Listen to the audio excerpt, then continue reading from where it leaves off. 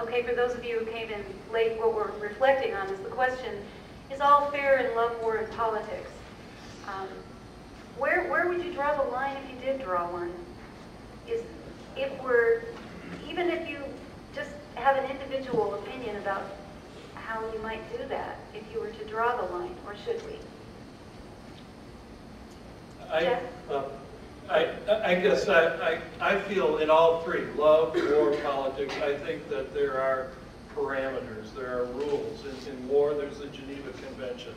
Whether everybody follows it, don't know, but there are parameters. In love, I mean, you're not going to do anything and everything in love. You've got to establish trust between you and the other person. And I think the same is true in politics. We as politicians have to establish trust. We stand in your place as we govern the state of Michigan or the nation.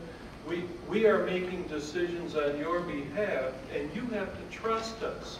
Now, you're not going to agree with me on everything because there are so many different perspectives, but somehow, if I'm going to get elected, I have to create trust between the majority of the people out there and me. And I can't just do anything and everything I want, because I'm going to lose voters if I do certain things. And I have to be mindful of those kinds of things.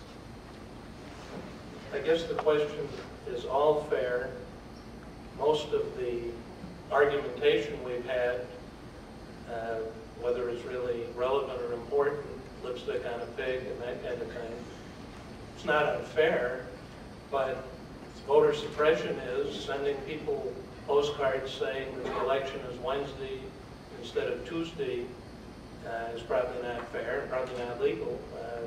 So there are things that I think clearly cross the line, and you need to, I don't think you have to be an ethical genius to figure out that getting people to not vote is probably not appropriate tactics in democracy.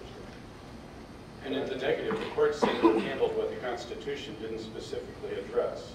The Constitution guaranteed freedom of speech, but the courts have restricted what we're able to say.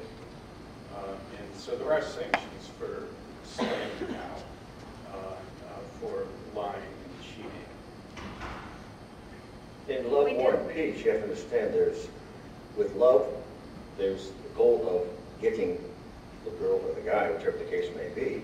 That's what you want, that's the prize. With war, the prize is dominance over another country or submission. When you look at politics, what they're really battling for is, what they should be looking at is the opportunity to serve and what would be the best for the country in terms of the ideas presented, but it turns into a battle for power. Well, and it's sort of a winner-take-all when it comes to politics.